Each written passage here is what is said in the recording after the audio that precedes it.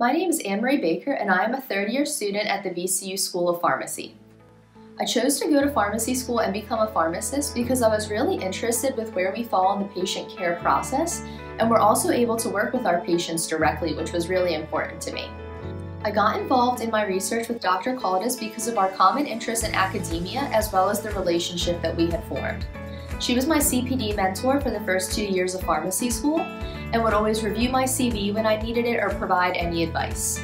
So Dr. Caldas and I, we talked and we were able to combine our interests into one project, and here we are about a year later, really working and starting to analyze some of the data.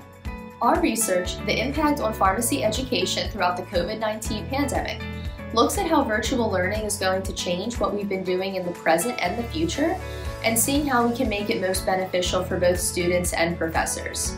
We are also combining this with the PILs, or the Pharmacy Inventory of Learning Styles, and we're hoping to see if there's any correlation between the type of learner and how successful or how they perceive their environment to be throughout this pandemic. We compiled a survey and we sent it nationwide to the accredited schools of pharmacy, and we're hoping to compile some responses to get a wide view of how students across the country both felt about COVID and how it impacted their education, as well as how successful they felt they were with this shift. I hope that this shows students that they're capable of learning outside of the classroom and of remaining adaptable. And I hope that we can take this going forward, whether we're in the setting of a pandemic or a snow day, how can we make virtual learning accessible and the best to every student, and make sure that everyone is learning the same information and given the same opportunities when we're in the classroom outside of the pandemic setting.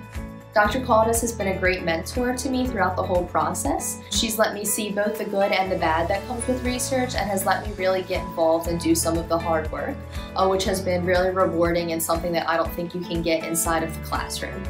I have solidified my interest in academia, and I can now see the impact an educator can have, especially in the setting of a pandemic. And I'm really looking forward to what becomes of this in the future.